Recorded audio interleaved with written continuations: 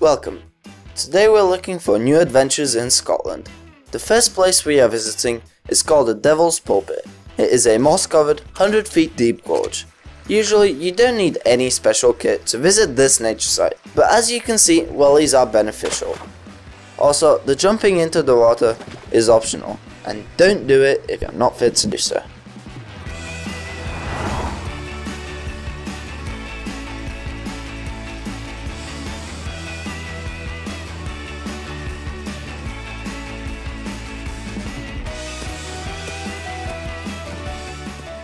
Scotland has so much to offer, and it's impossible to cover it all in a few days.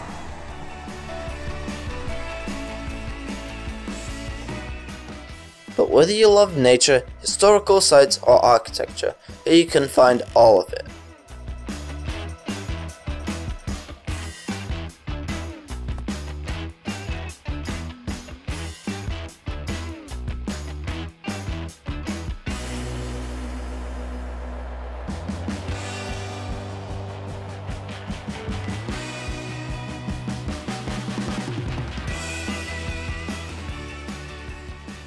Meet the Kelpies, the largest pair of equine sculptures in the world.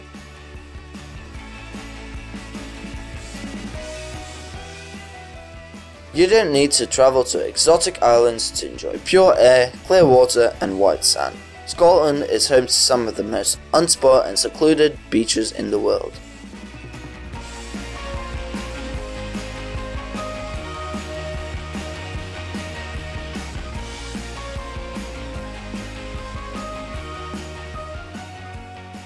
And if you long for some loneliness and rest from crowds, then Scotland is the perfect place where to get away from it all and clear your mind.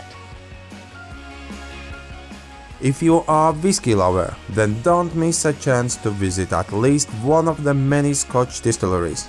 After all, whiskey is a huge part of Scottish culture, and going on a whiskey tour is such a great way to get to know this beautiful country.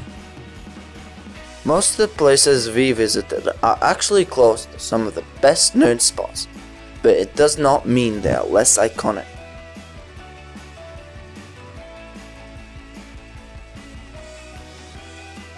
Have you travelled to Scotland? Do you prefer cities or nature? Comment below and share your experience. And if you've watched this video so far and enjoyed it, consider to subscribe to our channel and click on the little bell to be notified every time when we upload a new video.